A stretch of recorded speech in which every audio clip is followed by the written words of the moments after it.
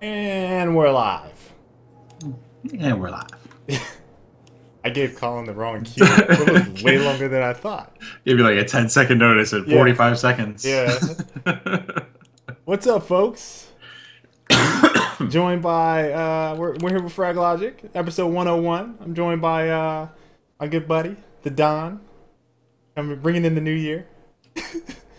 Skyllus, a.k.a. Colin. Still trying to make the dawn happen. Yep. You guys like that new intro? I threw that together right before the stream, pretty much. Just testing it out to see how folks liked it. Noticed that I had an echo going. I didn't mute one of the things on Twitch, so had some double sound there at the beginning.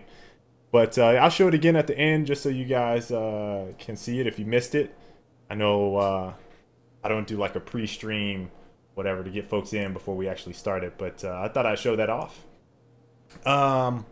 So yeah, today we have there's a lot of bit of news. When you say a lot of bit of news, I like that. There's quite a bit. A lot of bit of news. Quite a bit of news. A lot of bit of news. There's quite a bit of news today. I've never heard anyone say that in my entire life. That's good. A lot of bit. All over the place. A lot of bit of news. It's a lot of bit. You know, mostly from CES 2015. Yep. Which is the big show for gadgets and gizmos and other G thing. Doohickeys. Doohickeys, there you go. I gotta change the current topic. So you know, we're gonna start off with our weekend gaming, but we have some CES news, some gaming stuff. Man, I can't stand that Skype does that move, just moving me down all the time. We have some of our games for 2015, kind of continuing on from last week's show.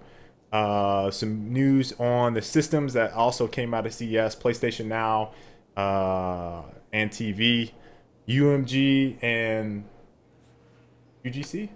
UGC, yeah. UGC. I always get those mixed up. And then, Colin, I threw in a couple movies. Nice. That I saw, and that you know, you tweeted me one, and then I saw the other one, Channing Tatum sitting there dropping bombs.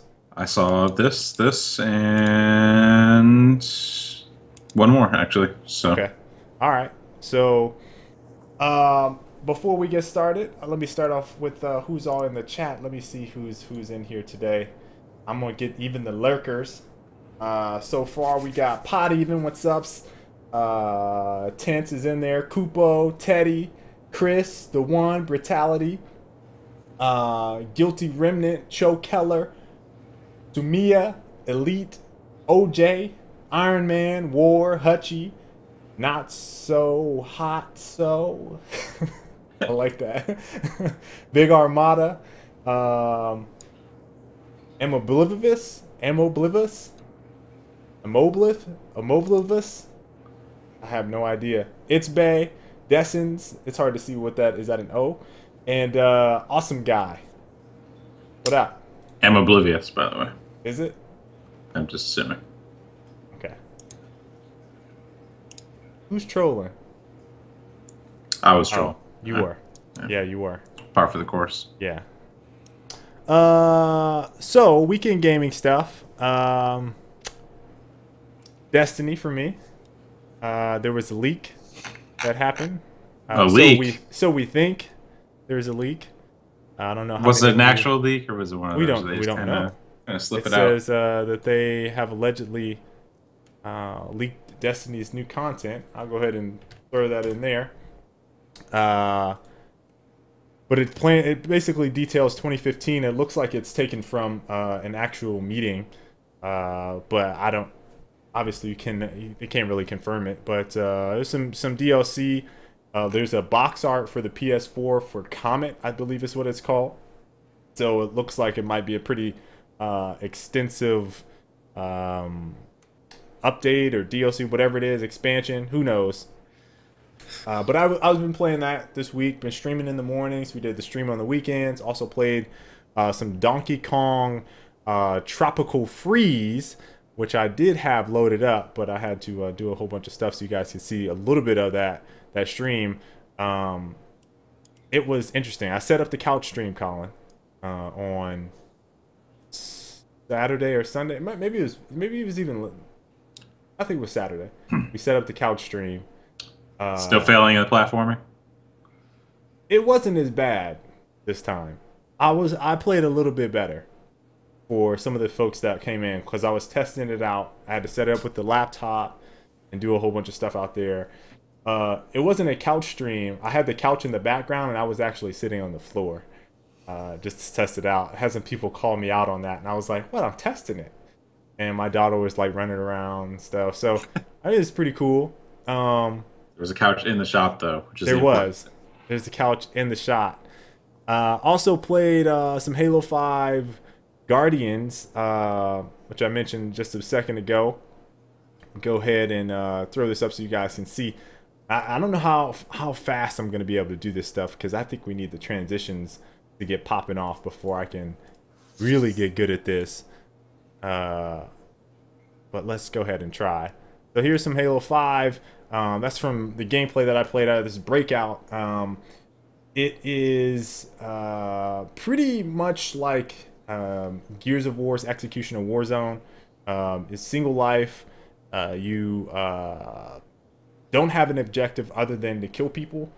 So I think in that regard, I'm a little disappointed in that they didn't try something a little bit different. I think Colin is going to have some more thoughts because I haven't played a whole lot, but I have played enough to tell you that I enjoyed it enough to be like, yeah, this is a pretty good game mode in a Halo. But I don't think it would be something I would play as like a mainstay. Yeah, I played probably like 15 or 16 matches. After the placement matches, I got placed like just beneath semi-pro, like 99% of the way essentially. I was carrying people too, by the way. I dropped 20 bombs like 2 or 3 times. What? I dropped 14. Yeah. But I mean, like at the end of the day, like it's the battle rifle rules everything, right? So whoever grabs the battle rifle just kind of anchors their entire side of the map every single round. The maps were kind of weird in the sense that they don't really drive the action at all. And so, like when I got towards the end of it, and I was playing like good players, no one was moving. And when you did move, you got punished hard because it was like you push, you throw your nade, and then all of a sudden it's like shit, they're hurt, but I can't push them anymore because in breakout you have low health. So in breakout, like it's really easy to kill people with grenades. Really easy to like team fire someone down immediately, pretty much. So if you get caught out and they know you're pushing, then you're stuck behind this wall and you have no room to maneuver, wiggle, or anything. So you're going to get naded out every single time. So at the end, like it became evident that the correct play was just sit back for the most part. And they have, in order to drive the action, what they try to do is they place like 5 grenades in the center of the map. So you're supposed to fight over the grenades and then nade it out. Right. But it's a lot harder to nade offensively than like use it defensively, I guess. And also, if you go to those nades, you can get naded and die. So, I don't know. It was rough. I feel like it needs an objective. I feel like this is like based on what you're saying about it being high level campiness.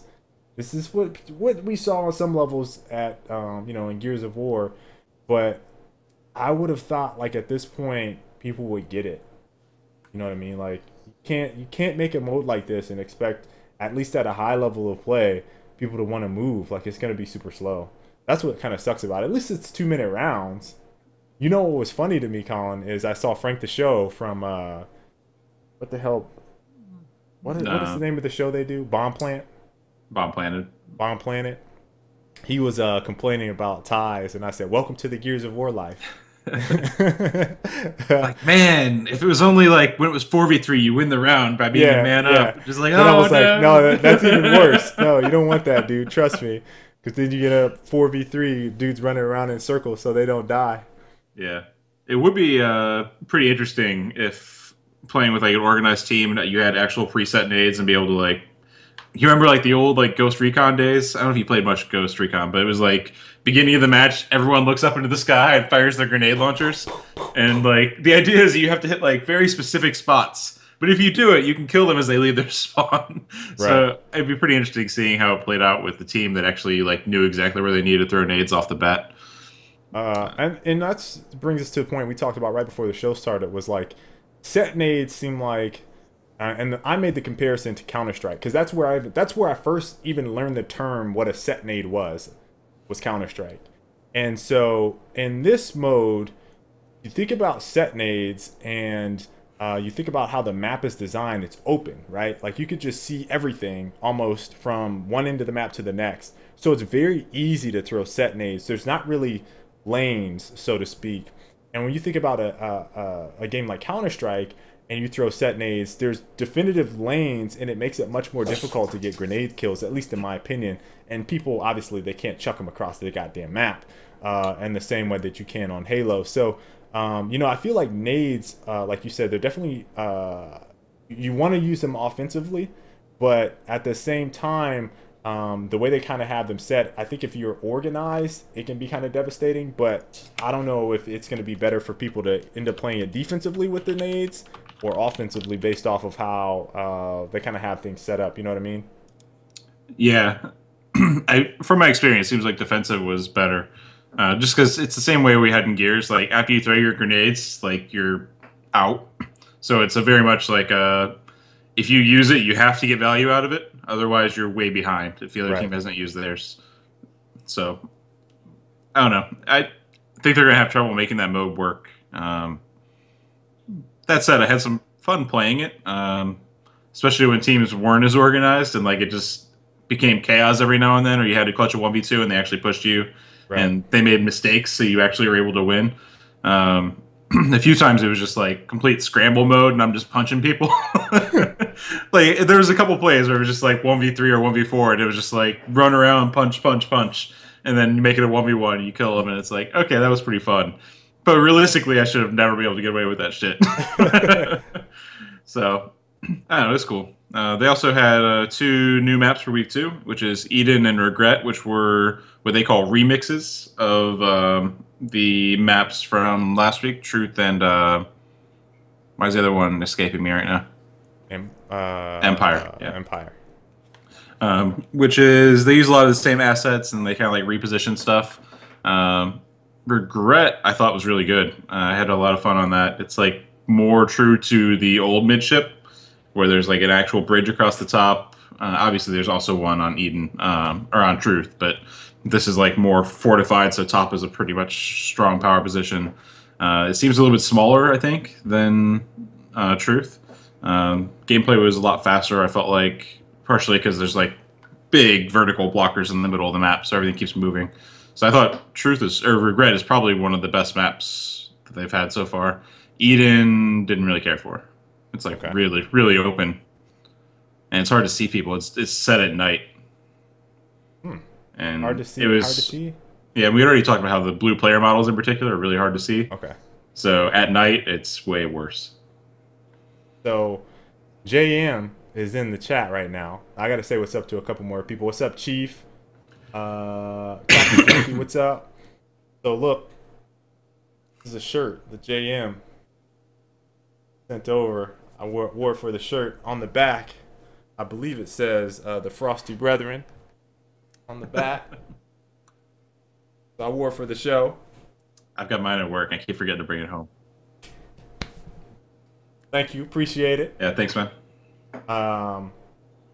But yeah, I mean, I still haven't gotten to play those. I'm gonna play those probably Friday because I'm taking the day off from work because I have to get ready for Smite Championships, which I plan on actually recording some stuff and come on back. What's up, Parker Peoples? What's up? I already said Kupo. What's up again, Kupo? Who knows is who I'm looking for. Who knows? What's up, Mr. Monkman? What up? What up? Colin, I think we're on to your games now. Oh yeah, so I played Halo. Played quite a bit of Halo actually. Played more Heroes of the Storm. The beta starts next week, which will bring ranked play. So I'm pretty pumped to get ranked play in. You have to be level 30. So if you have Heroes of the Storm and you want to get in on ranked, or really if you want to play with me, I'll say that. If you want to play with me on Heroes of the Storm, got to get to ranked, level 30. Because I'm not playing regular matchmaking when they let the floodgates open and you have 4 times as many noobs as before. So you gotta get ranked. So rank comes out next week with the beta. Probably a new hero and maybe a new battleground as well, from what they were talking about. That'd be pretty cool. So I've been playing that, getting everyone up to speed. Uh, so a question about Heroes of the Storm for you, Colin. I played it. My account is locked. I don't know if you guys know this. My account is locked. I still haven't called because I'm Fix lazy. that dish.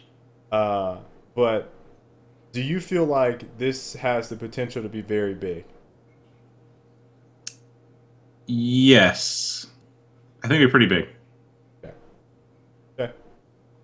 Would you say Smite big or somewhere in between Smite and Dota, or somewhere in between Dota and League? Probably Smite, but they're just going to like immediately be Smite size, right? Just because it's Blizzard. Blizzard, right?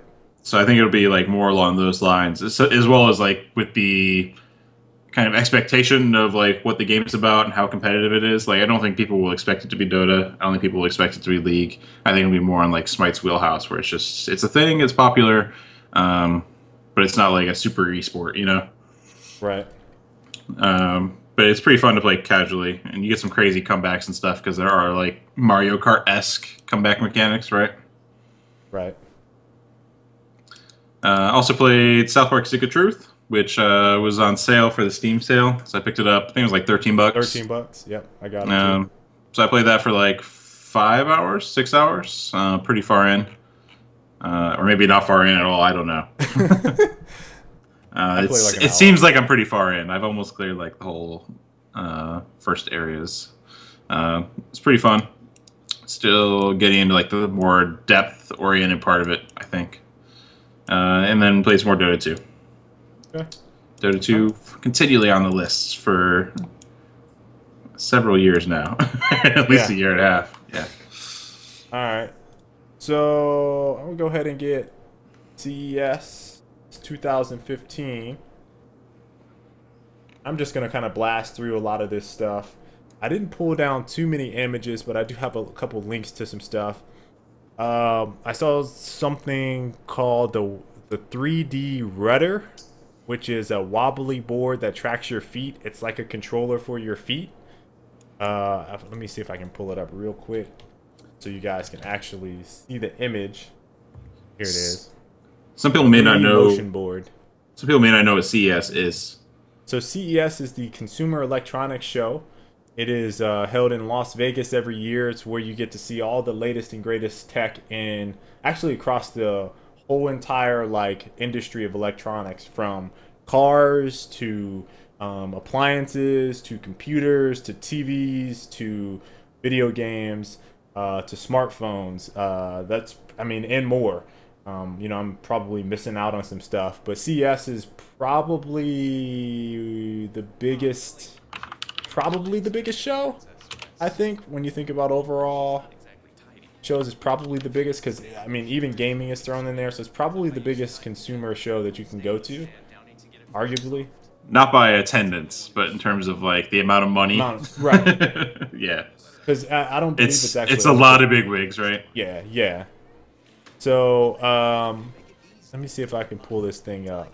Do I have to go back to that old monitor thing? I think so. There you go. Here's a shot of it. This is from Verge. Take a look at it right there. It seems weird. I don't know if I would necessarily use my feet. The way I kind of thought about it, and I don't know all the games that are going to work with it. Food odors. But it seemed like it could possibly be something that something like able gamers could use. You know what I mean? So like if you are disabled and you need to be able to use a controller or something like that, you might be able to use this. But I don't know what all they have planned for it. So that's called the 3D rudder. Avegant, I think that's how you say that. I believe they're a French company. Glyph VR headset was another thing that I saw. I actually have a YouTube video, and we're gonna just go ahead and I don't want to post this to the YouTube channel, but there's the YouTube video for it. It looks like a cross between Bose headsets with a thin band and like a thin Oculus or something like that. It looks like from the glasses portion of it, it looks really odd, dude. Like Looks like some dude's just an idiot with his headphones on. It's just like yeah, that's exactly what it looks just like. He looks like the dude just jamming from, on the subway. He looks like the dude from Star Trek. Data. Yeah. That is exactly what he looks He like. just looks like it. Yeah, it looks like an idiot. It looks like he's just goofing off. So, look, I don't. The price is what's getting me, man. The pre-order is at $499. You gotta think that Oculus is coming in at $350 when it debuts. But that only lasts until January 15th. After that, it's $599 after the 15th. And they had a Kickstarter campaign last year where they raised $1.5 million.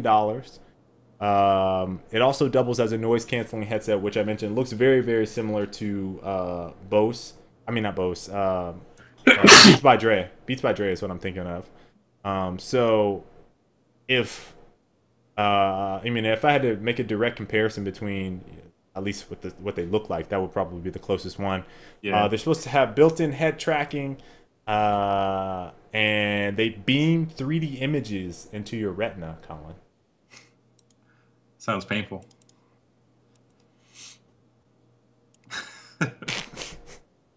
And then we got the AMD FreeSync monitors.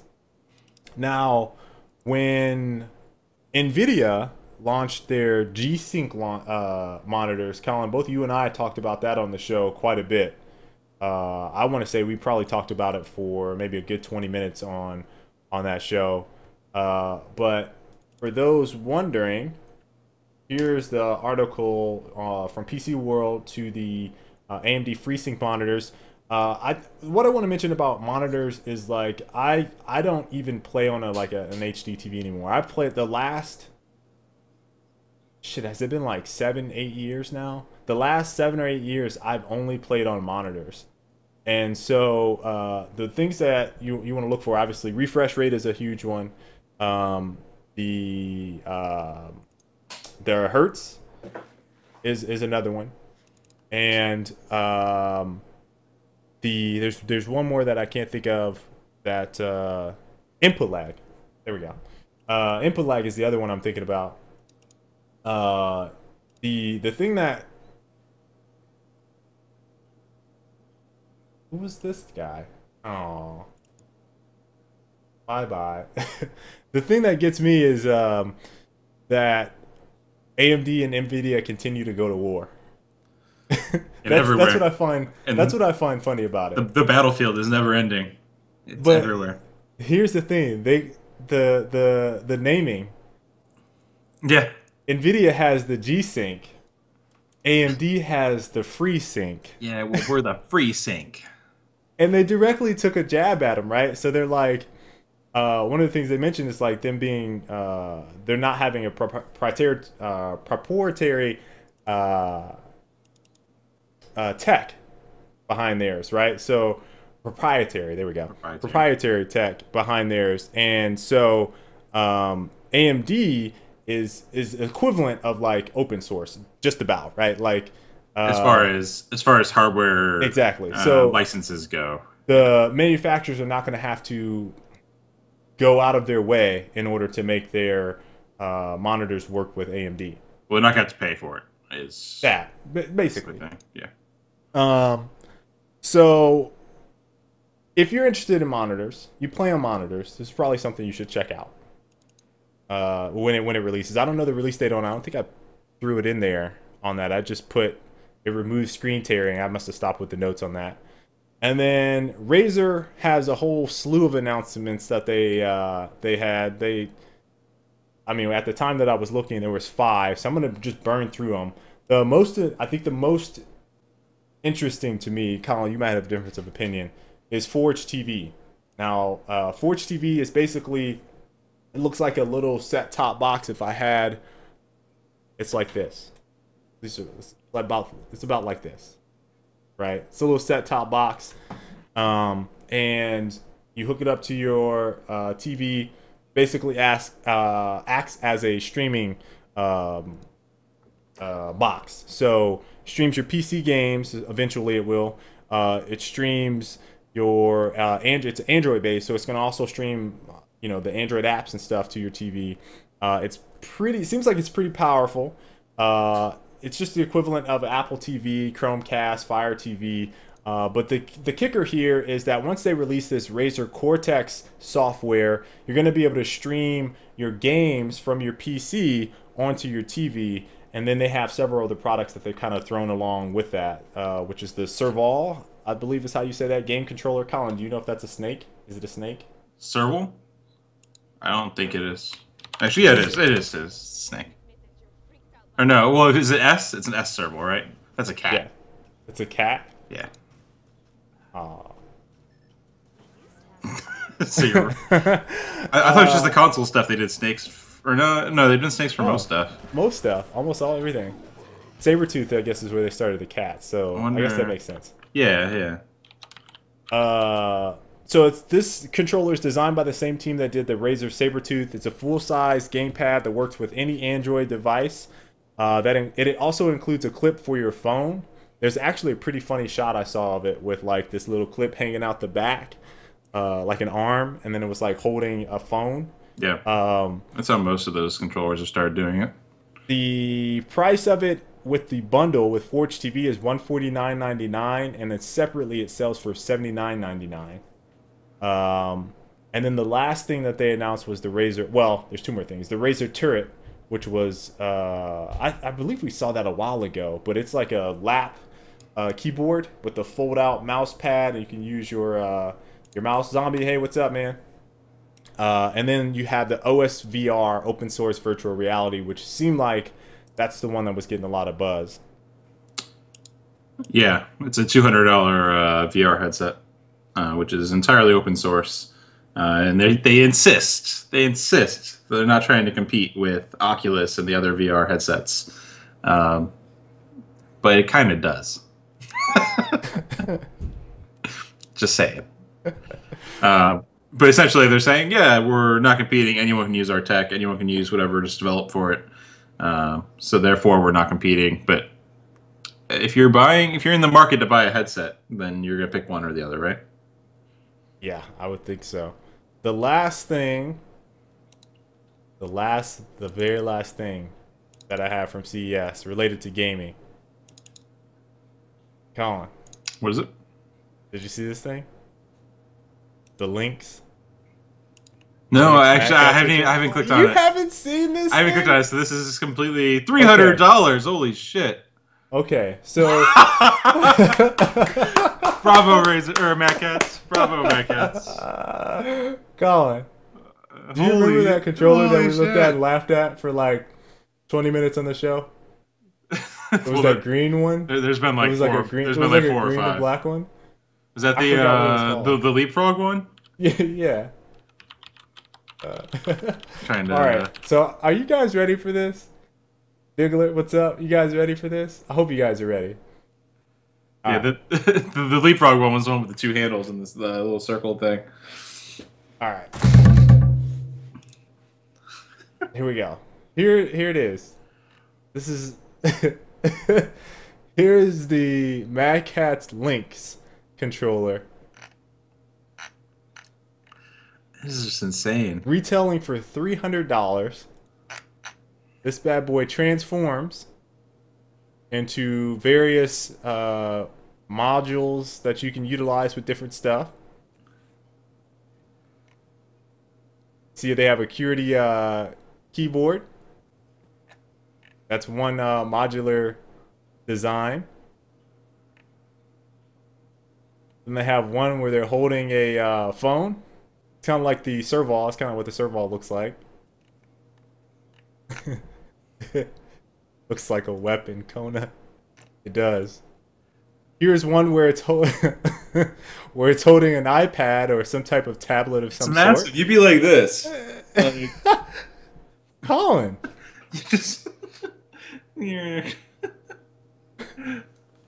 That's massive.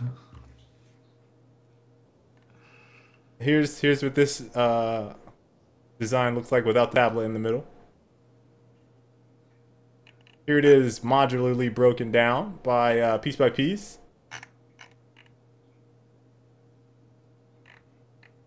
It's pretty cool. To me, controllers are like disposable, though. You know what I mean? Yep, and then I wouldn't get a $300 controller. you can set it up for your tablet to customize everything. So you guys can see the sensitivity, dead zone, percentage, response mode, presets. That's all pretty cool stuff. So it's also see what is it's wrong. It's also Bluetooth powered. Has a built-in mic, and it is supposed to have an estimated 30 hours of battery life, and it will be available starting in March. That's when it's supposed to start shipping. So I don't know how you guys feel about it. I'm reading all types of things about it. I feel like we should just do a quick viewer rant on, you know, how folks feel about the Mad Catz Lynx controller.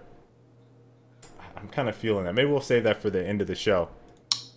Does it work with iOS? I'm trying to find anywhere that it says that it works with iPads or iOS. It just says tablets. Pretty vague on that. Yeah, I mean, it's not explicitly called out. Usually that would mean that it doesn't, right? Right. That's pretty huge. What do we have? UMG Orlando. And UGC. I didn't watch. Look, I only watched the one match that you showed me. I know Optic won. So congrats to Optic. Yeah, the big surprise of the tournament was probably Stunner. They got second place. First time for any of those guys getting more than like top 12. So that was, I think, Advanced Warfare's unique gameplay at work is probably what you could probably point to.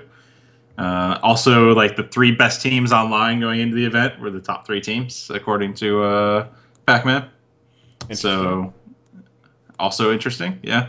Uplink was exciting every single time I saw it. I watched most of Sunday. And obviously that highlight reel which I sent you from so ridiculous.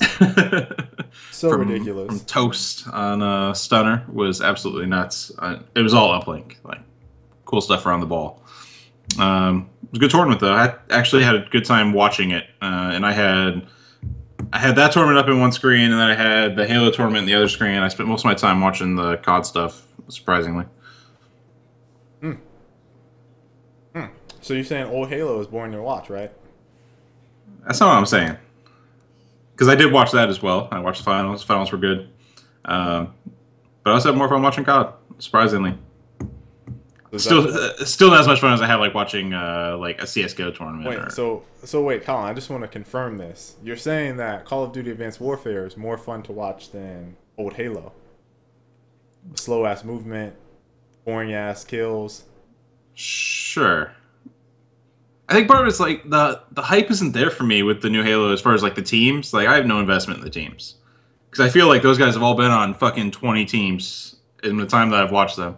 So it's like I'll see someone like Ogre 2 and it's like, man, he's been on like 6 or 7 teams, and he's probably on the lower end of people that have shuffled teams. And like when he's not playing like as final boss, I don't really care anymore. Wait, T2?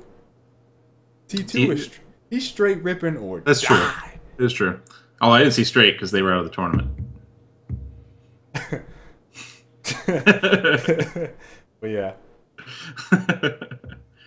Yeah, so I mean, I had more fun watching COD. Partially because like those maps are really small, so it's like lots of action and shooting. I think, yeah, there's lots of delays as well on the UGC stream between matches, which was killing it. Yeah, I saw Kona say that. I like I said, I watched absolutely none of that. I only saw the replays, and I'll probably watch them over the course of the week and see what I missed. But I saw that the Halo guys were kind of complaining about free for all because the tournament. I thought it went till 3 a.m., which is but I thought, man, I remember some tournaments back in the day ending at like 2, 3 o'clock in the morning.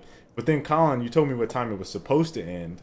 I Yeah, was like, grand finals were scheduled for 6, and I they was finished like, at like 2 a.m. or 3 a.m. on Sunday.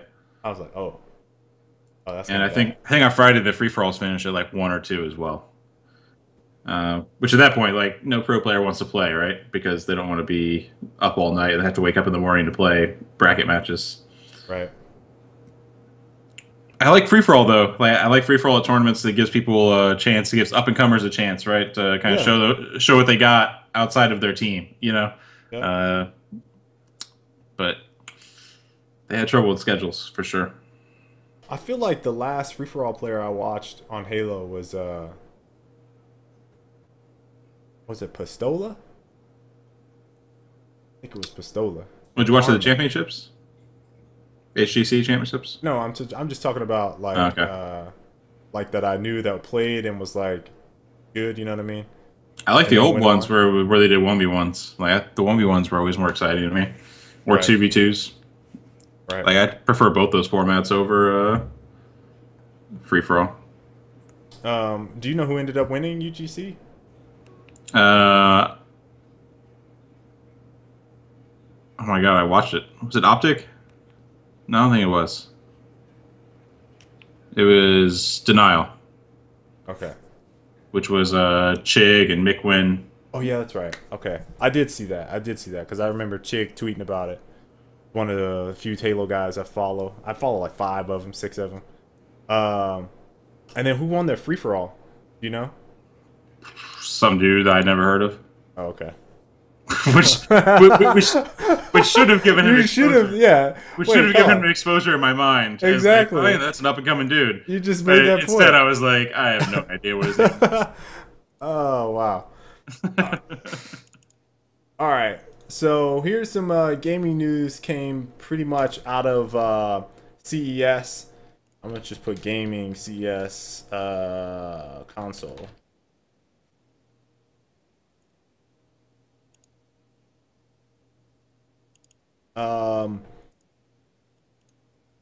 PlayStation Now and PlayStation TV. So PlayStation Now, Sony announced a subscription program starting in North America on January 13th. It's supposed to be $20 per month and $45 per quarter. This is basically going to let you play everything in there unlimited. Now, the reason that this is important, and $20 per month is a lot of money, right? To me, that's a lot of money. But that being said, Colin, that being said, they have games in there that you can rent for $30 for like 6 hours. So when I look at it like that, it's like let me just take the $20 a month, or $45 a quarter, whatever. I don't know how much I would use it currently. There's only a couple of games that I would play in there that I would feel like playing going back. But I feel like if you're interested in playing some of those retro games, don't mind them being streamed to you, $20 per month isn't bad as opposed to, some of those ridiculous pricing models that they have in PlayStation Now store. Is it straight streaming? Like you can't. There's no download option for the games. I don't believe there's a download option. That You can't own. sucks. Yeah, I don't think you can own any of them. I don't want to stream games. Yeah. I just don't. I mean, there might be a couple that you can buy, maybe. I have to look in there. Have yet to have a good experience streaming games. The other thing that they now announced was their TV programming, live TV programming service, which is called VOO, which basically will bring TV streaming to PS3 and PS4 in early 2015. They're supposed to have 75 channels per market. It's going to also include some on-demand content. They had a long list of things like CBS, Fox, some other things. I don't know of the pricing model. I don't think they announced that, but now we're starting to see some of that TV stuff kicking in for Sony, who was pretty ho-hum about it for a while, while everybody was shitting on Microsoft. Yeah, it's like they had to be, right?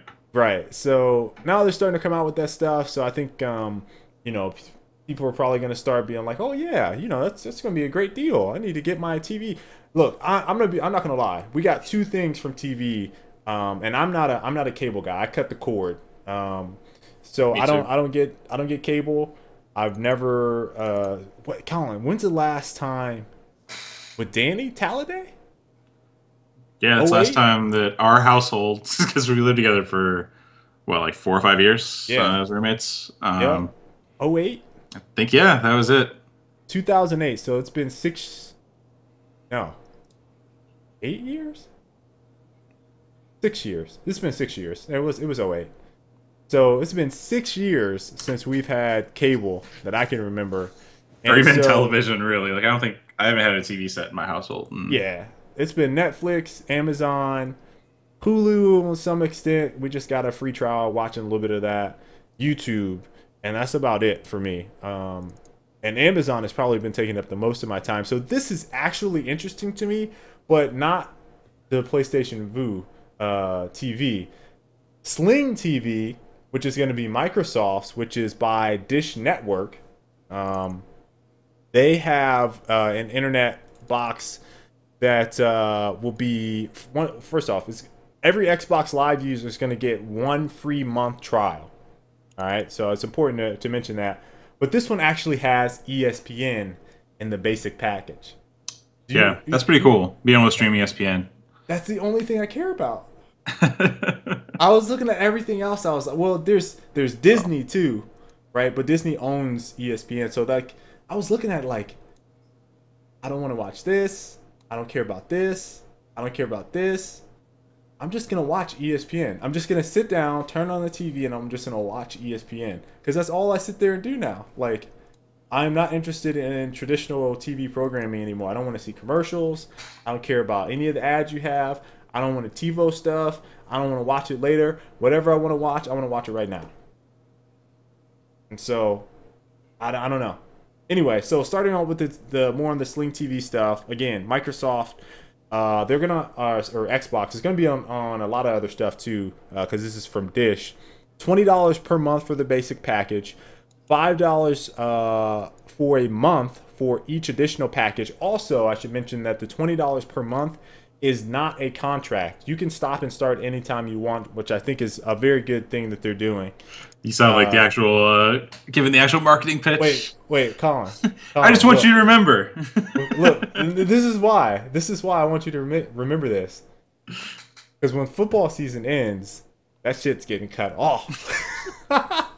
I'm gonna get, what is it, 3 weeks of basketball, 4 weeks of basketball, and then that's it. Done.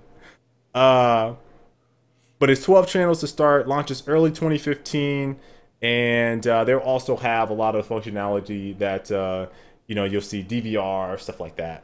So, look, Colin, this might be the first time I actually watched some live TV in 6 years in the household. I've been watching live TV. Yeah, but just not through. You're scumbag Colin when it comes to that. Just for football, man. It's just football. It's just football, and occasionally another like basketball or something, but rarely. Almost always football. So, like, realistically, if I was able just to get the just the NFL streaming package without having to go through a cable company, I would pay for that. Yeah, me too. But they don't fucking offer it, so I'm still left in the dark. I would do. Look, if NFL offered it, or if ESPN offered it. They would have my money. Be over that in a second. They do, that $100 or whatever, $200. Yeah. Till they do, I have no reason to like watch TV. Which just sounds so weird. There's a lot of great shows I watch, but like I don't necessarily need to watch Breaking Bad, the very first episode that comes out. I don't need to watch Game of Thrones, the very first episode that comes out live. Like I can just rewatch it. Still haven't watched it. Yes. I'll watch it, but I'm just saying. Still haven't watched it. Just saying. Whatever. I'm not even interested in that one. I just know it's Walking Dead. Same way. I don't care about all the NFL games. I only care about a couple of them. Because I can watch some of the highlights. That's the thing. That's the thing, Arma. Dang. I'm still annoyed. You have to... Jay, you need to get on KL about watching Game of Thrones. No. I'm trying to get him on it for ages. Oh. Missing out. You call me the destroyer of fun. He just like rejects fun. Look, in every capacity. I said, yeah, I don't need to watch Breaking Bad live. I watched all the shows, all seasons, seen them all. but I didn't watch it live. The uh, the thing I was going to mention was that oh, I lost my train of thought because it was Colin, and then I read that comment. It was Game of Thrones. Game of Thrones is supposed to be in IMAX Yeah, I saw that. theaters. Did you see that? Showing the last 2 episodes of the last season. Yeah. So I was like, what? It's pretty cool. There. I still want to watch. I mean, like, I want the most recent episodes, right? Right. So I don't know if I'd want to go to IMAX just to watch the episodes that I've already seen as a Game of Thrones fan, right? Yep. So pretty cool though. Last 15 minutes before we hit some of this extra stuff, I'm gonna hit the games, Colin. Okay. Games of 2015. So there's a big list that I looked at. This was like 100. I think Polygon did 100 games of the year, and I went through that, and then I looked at maybe it was GameSpot or IGN's like list of games that were coming out for the year. And so we mentioned some of them on the show last week when we had Kenny and Barbosa on. We kind of went through a couple. Colin, you could just kind of yay, nay, give your thoughts on any of these if you've seen any of them. I have Adrift as one. That's the Gravity game. Gravity game. It's actually just like Gravity. Just need to get Sandra Bullock in there. Yeah.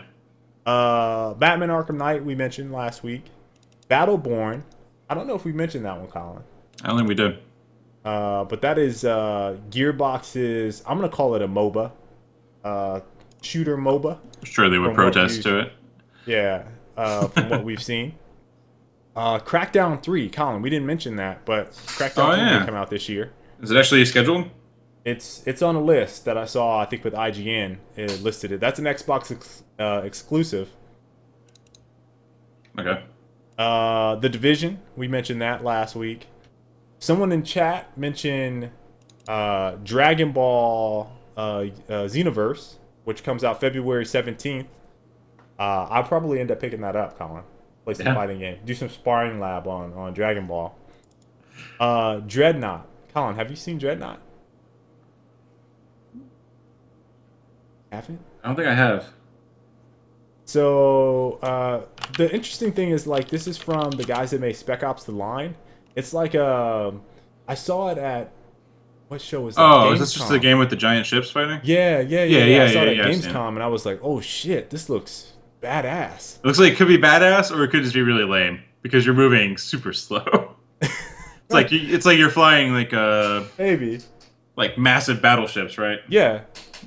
Which is pretty cool. But then they get rid of like the water the water restrictions because it's all flying ships and stuff. It seems to be pretty cool. Dying Light is January 27th. Is that the first big game of the year? That might be the first. I'm gonna say big in quotations. Game of the year. I don't know how big it's going to be. January 27th, that is the Mirror's Edge zombie survival game.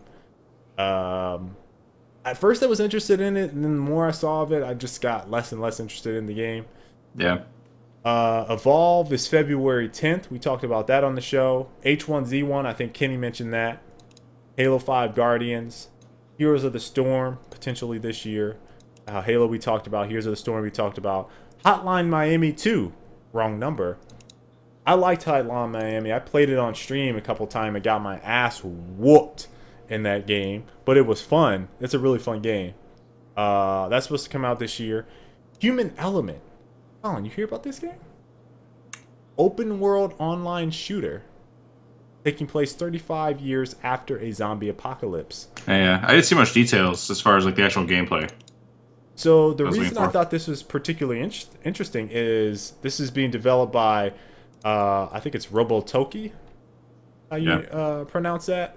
That is the studio being developed by, headed by Robert Bowling, who was a community manager at Infinity Ward for a very long time before, people thought this dude was like the CEO of the company at one point, before he left and then made his own studio, and now they're making another shooter. So did you play their mobile game?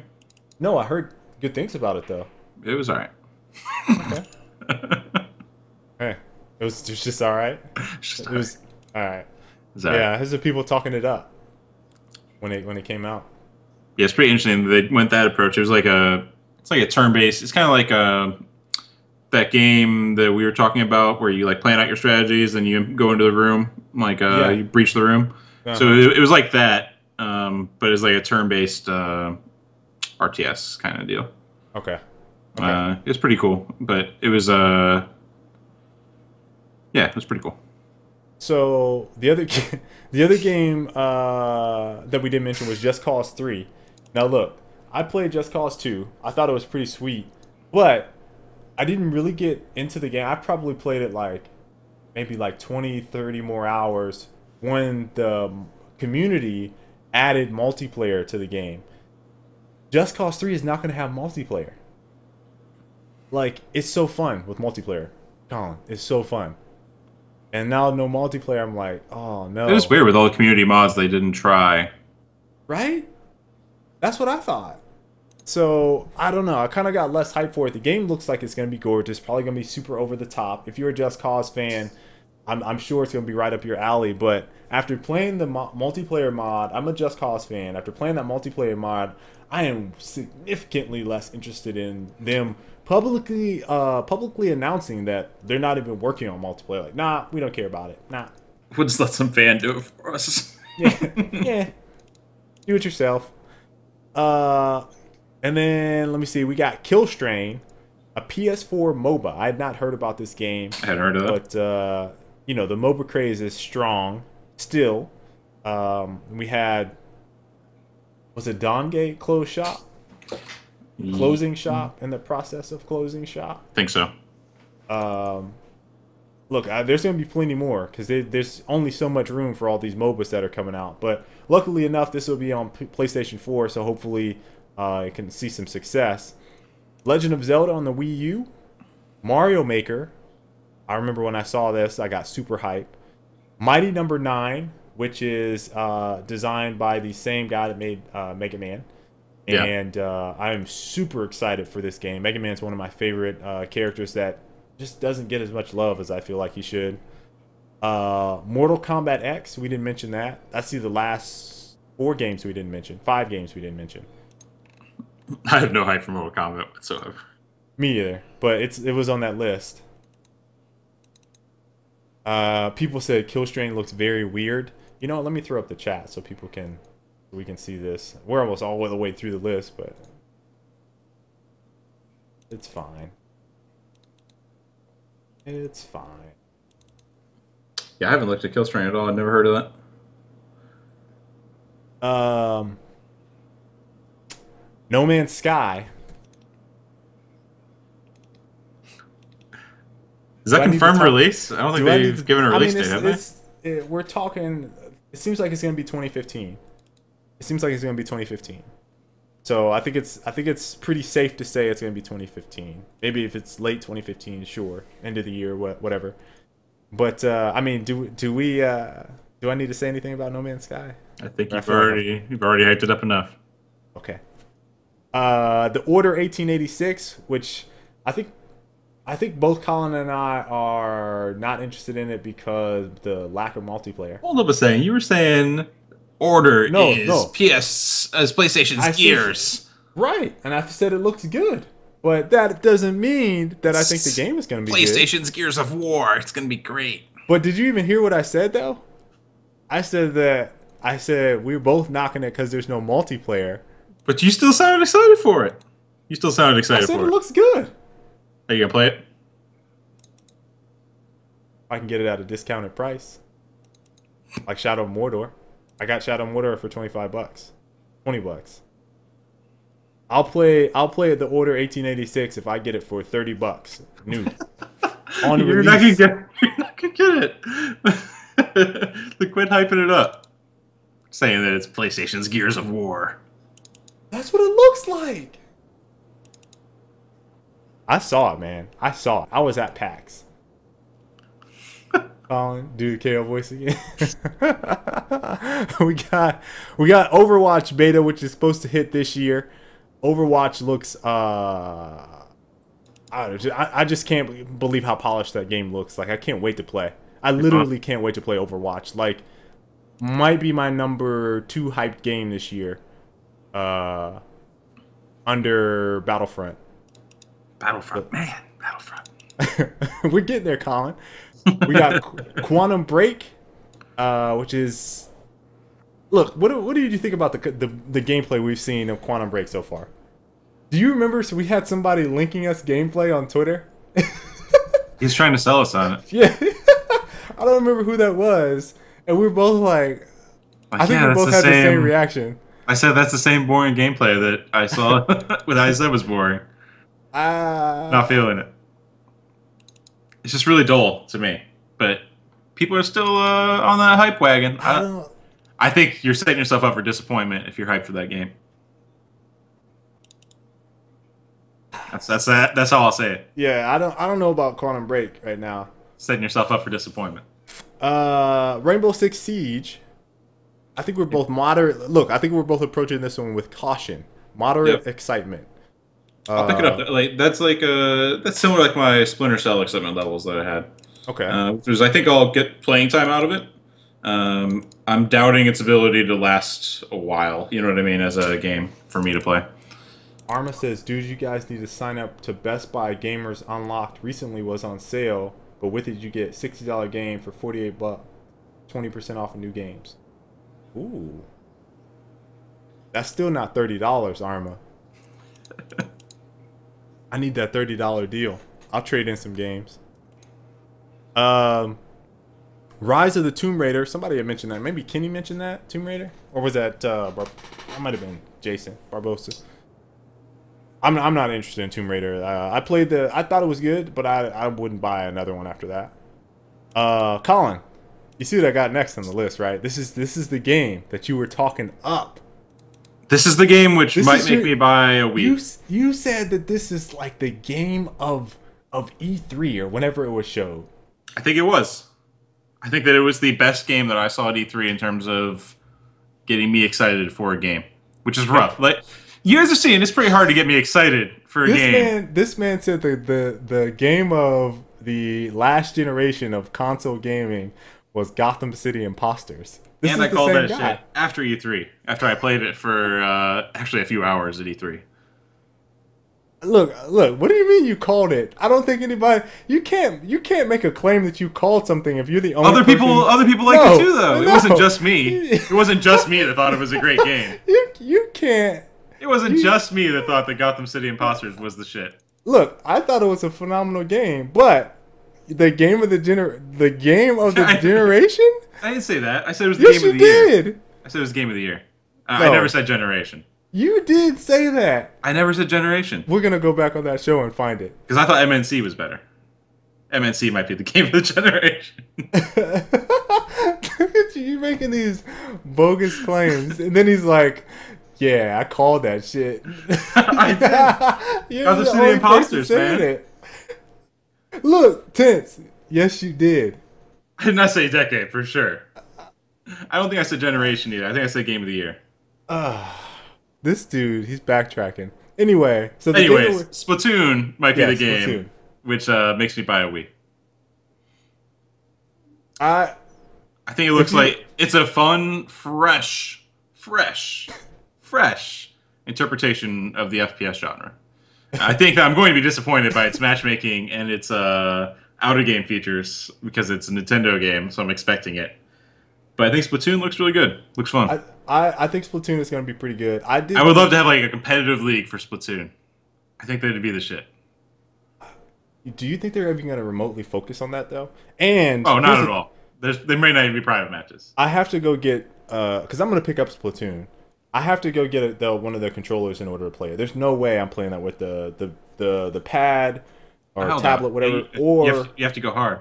Yeah, there's no other way. Like if I'm gonna play, I'm gonna be the best Splatoon player there is. Oh yeah.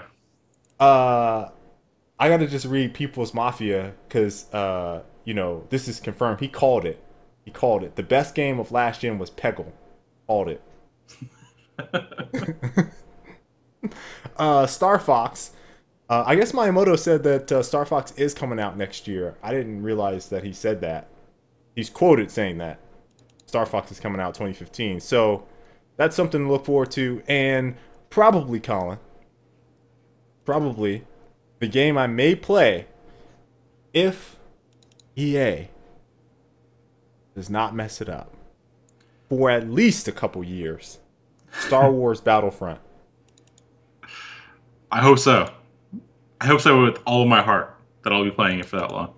I would like to play. I am still so apprehensive, but I want to be that excited. Exactly. I want to play Star Wars Battlefront for a couple years. Do you know the last game I played for a couple years? Chat, does anybody know? Anybody? Couple years, 2 years minimum? The last game I played 2 years. Should be Gears. Gears 1. You played Gears 1. 2 for that long? No. No, we didn't. We It competed was only for... on the circuit 1 year. Yeah, we competed. 1 year. Be like a year and a half. I guess if you wanted to split hairs. Yeah. Exactly. I'm splitting those hairs because that's the last time I did it. And before that was Battlefield Modern Combat. We played that a couple years. Did we play that 2 years? I feel like we did. I think we did. I definitely spent like 2 years in playtime. We played so much of that game. The game told me I played 2 years. Other games for 2015: Super Hot, Tekken 7, Super Hot, Uncharted 4, Thief's End. That is, I can't wait to play that game. And then last but not least on the list, The Witcher 3, Wild Hunt. Now, I want to add with Witcher 3 that this month on Games for Gold, or is that what it's called? Yeah, Games for Gold, Microsoft's thing. They're offering 3 games. I don't remember the first 2 games for the life of me, but the other game, which is supposed to flip, I think, in the second half of the month, is The Witcher 2. So, The Witcher 2, you'll be able to get for free this month for Games for Gold. So, if you haven't picked it up, is that just a like rental type deal? no, I think you download You actually it. get it. You actually get it. You have to download it during that time. You can actually have it for free. Yeah. So it's pretty good. Pretty good. I got a Max. Max is in something like that. Something Max. That's the game I got for free.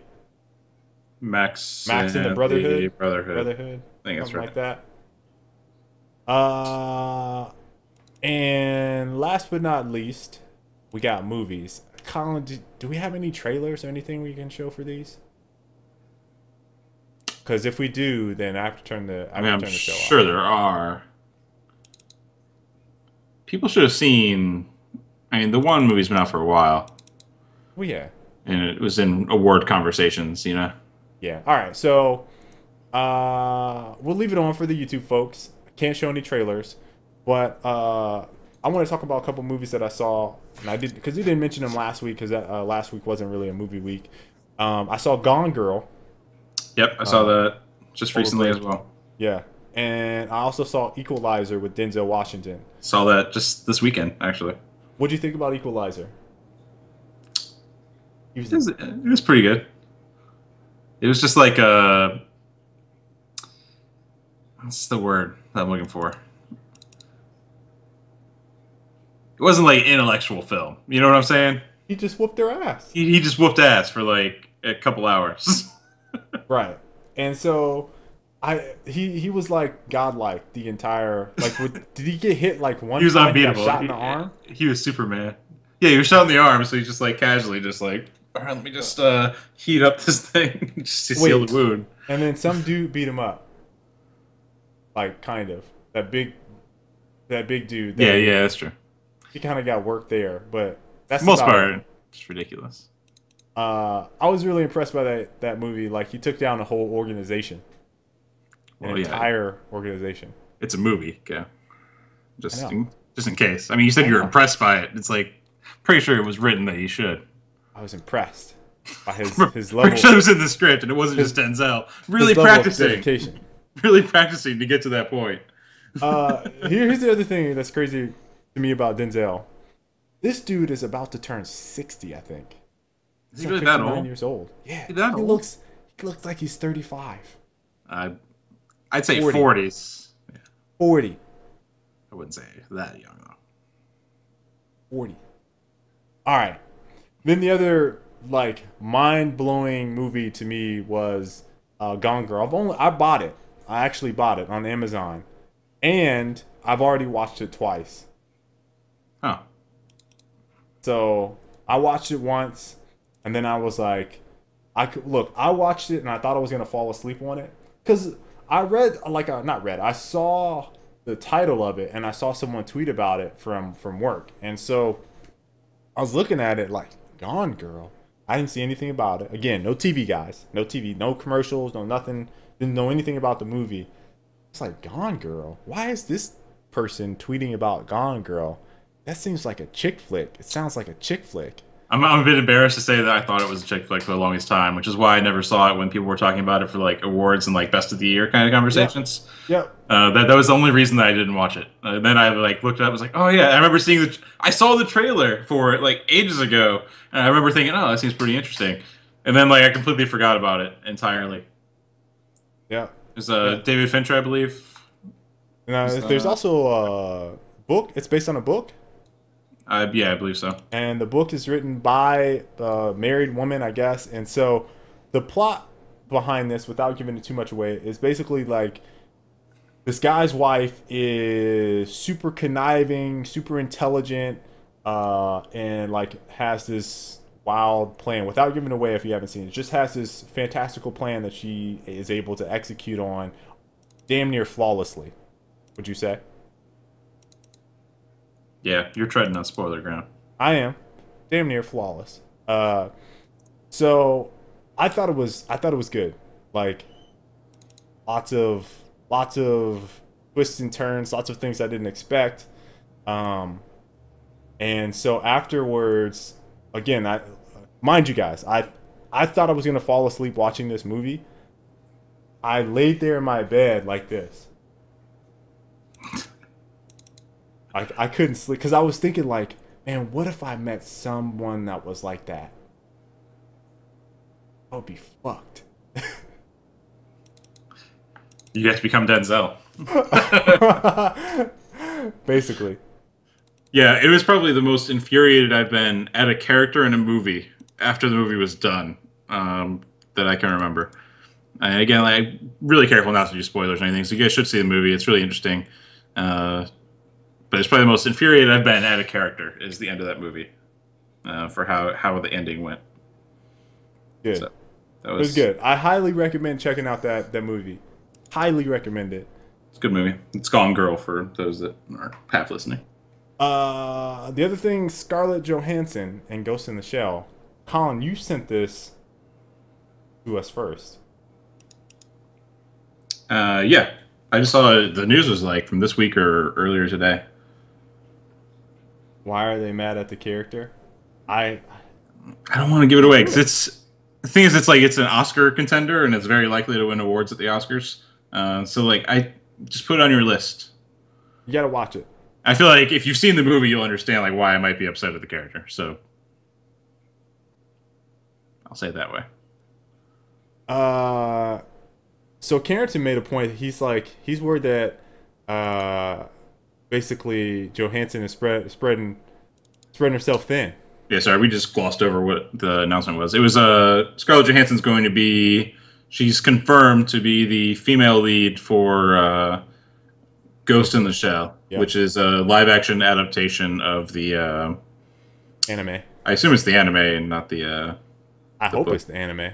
Everyone, that's what everyone is. It's what everyone comparing it knows, to. right? Yeah. So, seems like a good cast in Ghost terms in of the being Shell able is one of my to. favorite animes. Specifically, it's a good cast if you want the movie to get made. Yeah. Because otherwise, it was kind of like, yeah, no one's ever going to make that movie because it is so abstract, the entire series, right? Yeah. So, I'm trying to figure out like, it's a good cast for getting made. I don't know how they're going to do that movie. Like, just thinking about it, they're going to have trouble doing that movie. That movie and look, the one that I always want. This is my favorite movie, probably the most iconic. Akira. Yeah. Did you see the fan made live action for that? I haven't. I'll have to link it to you. It's pretty well done, and it made me want an actual movie. I feel like that could actually be a movie. I think the tech is there. I think that it would visually look good, and I don't want to watch Kanye West's. However, you do the last scene though is going to be, I don't know how you do Yeah, that. I don't know. Be hard to pull off. Yeah, But yeah, still, it's possible. you could. And then Channing Tatum, basically tweeted out the release date of Gambit. He'll be playing Gambit, which is going to be Fox's Gambit. That I think that's the information on it, and that'll be October 7th, 2016. I love Gambit. I really do. Like one of my favorite Marvel characters. Or He hasn't been done justice though. yeah, I feel like every time they disrespect him, like he was disrespected in that fucking was it Wolverine? I think it was Wolverine Origins. Yeah. Disrespected. So Moda says, "Wow, Amy seems like a total bitch." It's true. So that's all we got for today's show. We can head to Q&A. We got the chat up. Oops. I don't know what that is. That bot. No, we're talking about movies. Got questions? Let us know. Q&A session. And then I'll make sure I queue up that video. You guys can check it out. You missed it towards the end of the show, or the beginning of the show, rather.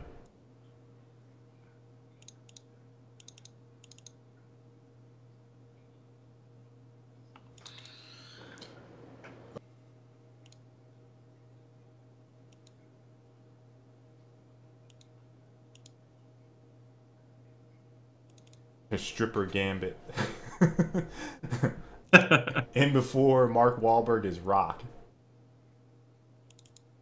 Most anticipated movie that has been announced. Probably Avengers, Age of Ultron. For me.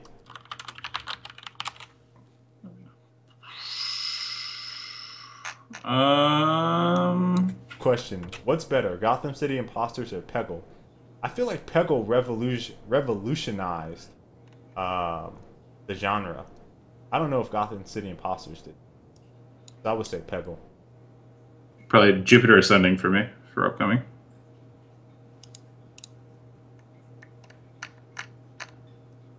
I think it'll be adequate amount of camp for me.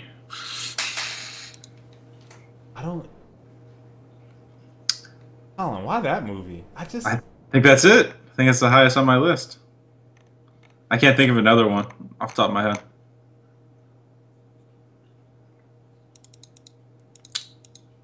I'm getting like some Sucker Punch vibes, and even though like a lot of people rip on Sucker Punch, I didn't like Sucker Punch at all, Colin. Is one of my favorite movies. It's up there. So I actually really enjoyed Sucker Punch. I get some kind of like Sucker Punchy vibes from Jupiter Ascending.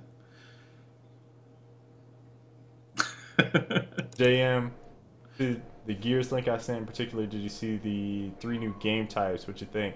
I saw it. It seems okay. I didn't read the last game mode or whatever it was.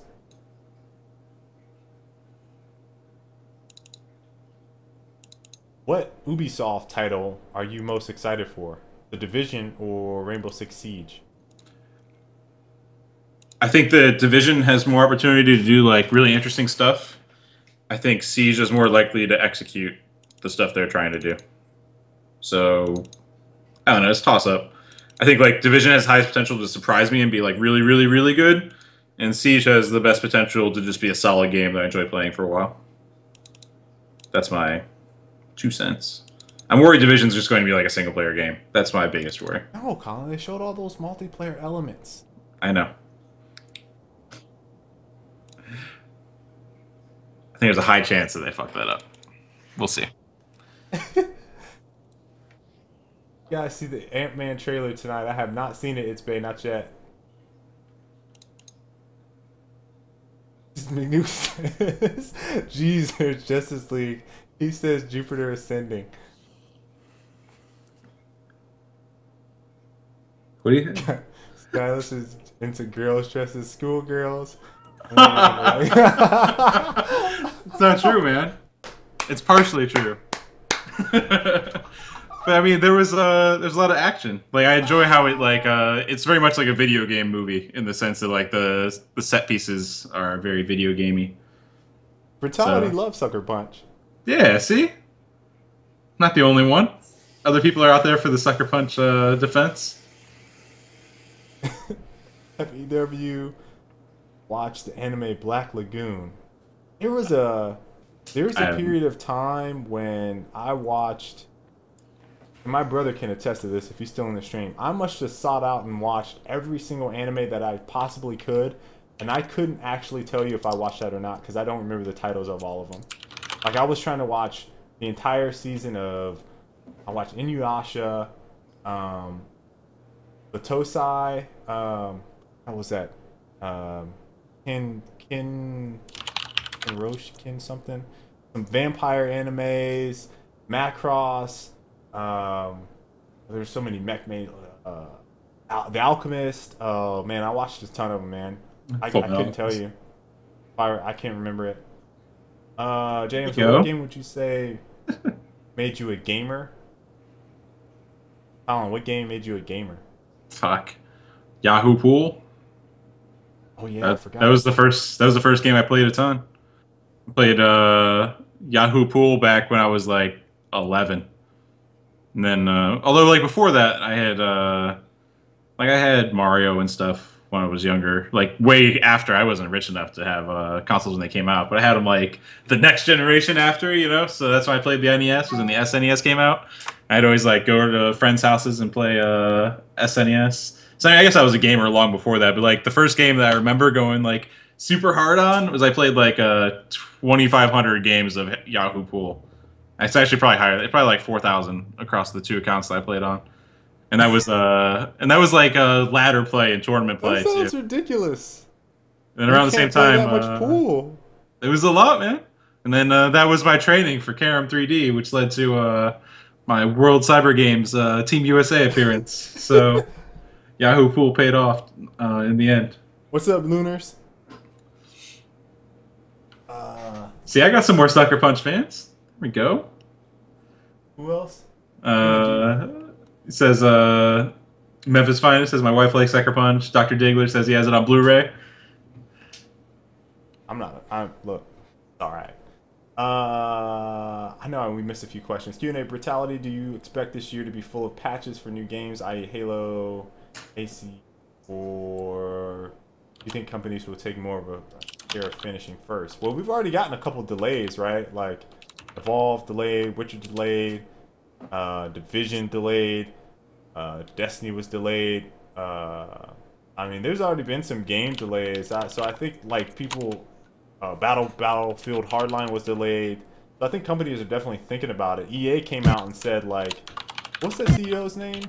I don't know. Anyway, their new CEO was like, we're gonna fundamentally do things differently and stuff like that. So I don't know. I don't know if it's all like fluff. I don't know if like it's like Colin was saying, it's new console, so you know the developers getting used to it. Who knows? I think we'll probably see the same amount that we see every year. It's going to take a few years for the industry to start like adapting to some of the issues that have kind of arisen, but it's also issues that occur on every new console launch, and primarily the issues that you see are specific to consoles. You aren't seeing a lot of PC games have these big launch failures outside of like MMOs where it's with the territory, right? Yeah. Yahoo Pool, Jupiter setting, Sucker Punch. Skyllus has some unique tastes.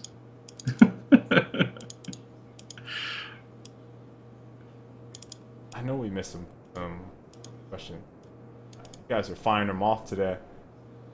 What do you think about next-gen gaming being broken or remade games? That's pretty similar to Current gen or last gen. We had talked about before the Xbox One came out that like the last unique shooter that had come out, or last like fresh IP shooter, was like 5 or 6 years ago when Titanfall came out. Yeah. So it's not a new issue.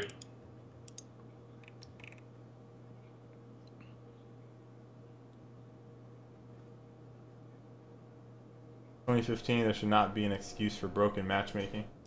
Matchmaking is hard, I think. I think matchmaking is hard. Like, as evident behind all the studios. I mean, every studio every now and again gets it right, knocks it out the park. But as evident by like so many issues happening, whether that be from matchmaking or the actual services behind, be it PSN or Xbox Live being down, whatever the case may be, that's also being a bottleneck. It seems like it's challenging to get people in games online. Testing it's really hard. Yeah, that's the other thing. Makes it really difficult.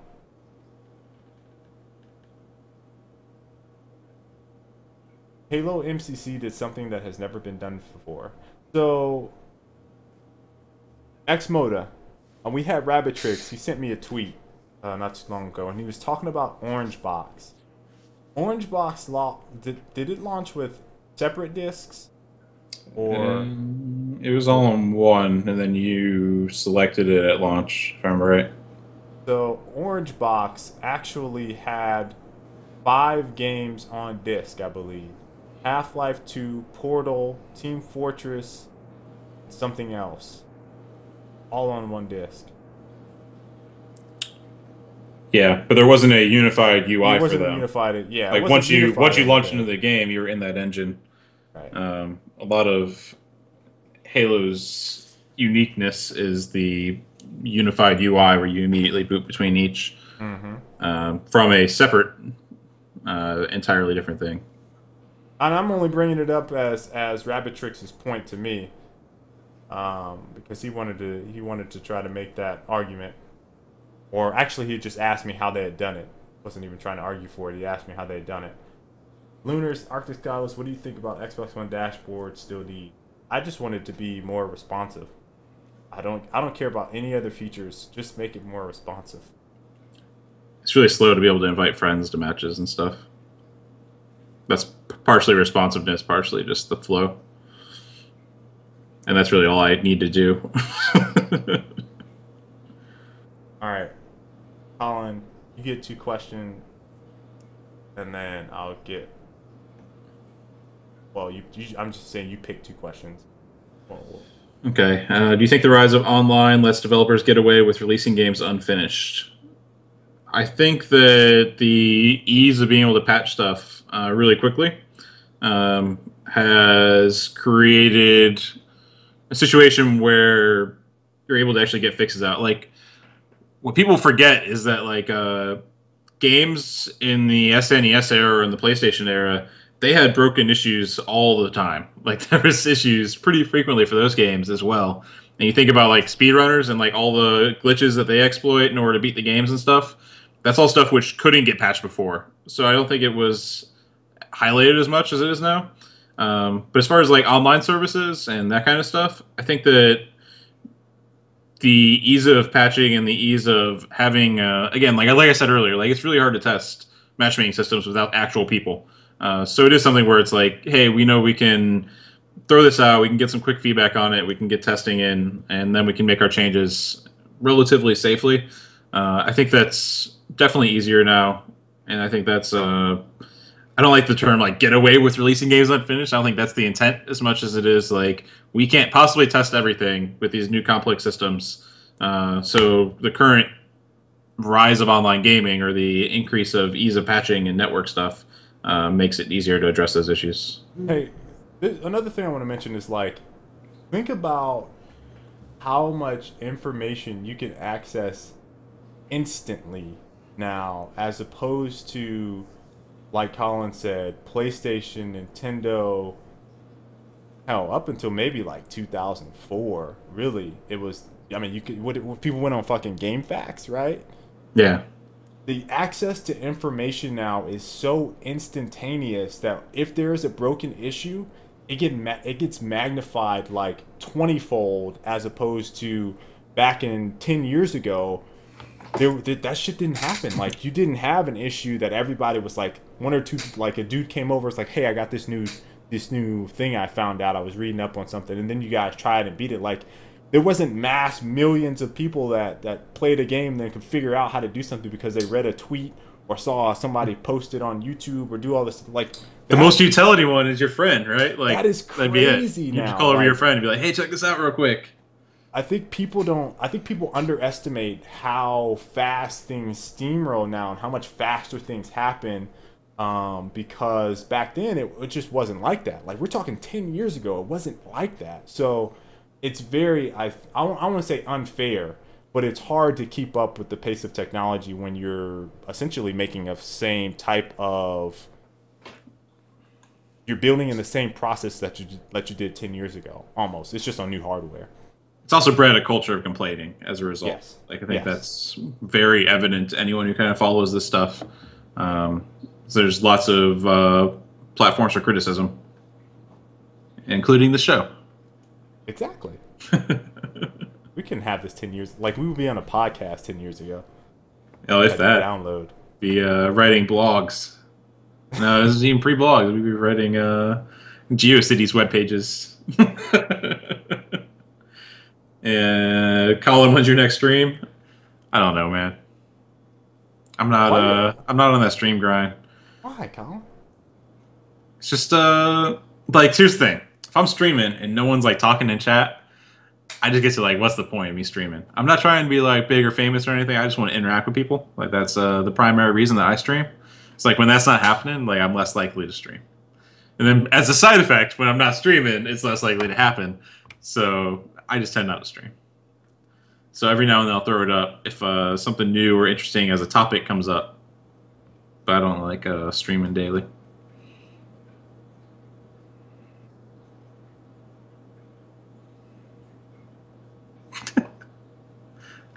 Or that newsletter, or that meeting.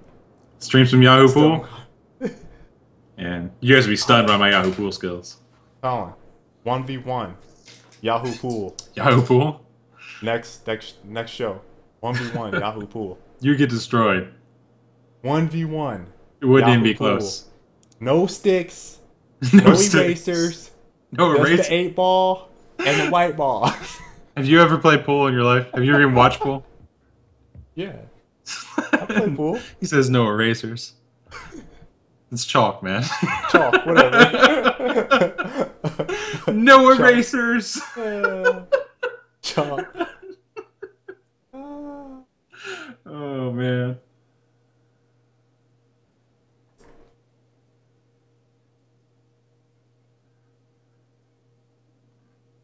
there anything else? Anything else? Lunars? Arctic Skyllus, how you feel about Gears of War 3 still being kept alive? Last question, gonna be Gears. For me, Feel about being kept alive. What does that mean? I'm not sure what that means. I'm assuming you're talking about like players still playing it and tournaments still being had. But like, what is the oldest game that still has tournaments right now? Like Street Fighter stuff? I don't know. I mean, look, if the community is there, I'm more power to them. I don't care. Like, that's the thing I feel like with some of these titles is like, there are communities that have been around for a really long time, and a lot of it gets taken for granted. Counter-Strike was a really good example. Those dudes were still playing 1.6. Source was out. They were still playing a little bit initially when CS:GO came out, and then they started, adopting over. So, look, if the community can keep it going, I think it's awesome. I think it's a silly question. How do you feel about a game being kept alive? What does that mean? How do I feel about people enjoying playing a game? That's ridiculous. How do I feel about like Unreal Tournament being kept alive all these years? Like people playing Unreal Tournament. Like, good for them. They're enjoying the game.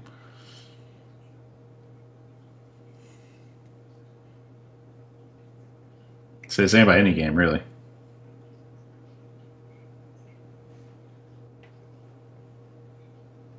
Alright. That's about it. I think that's all we got.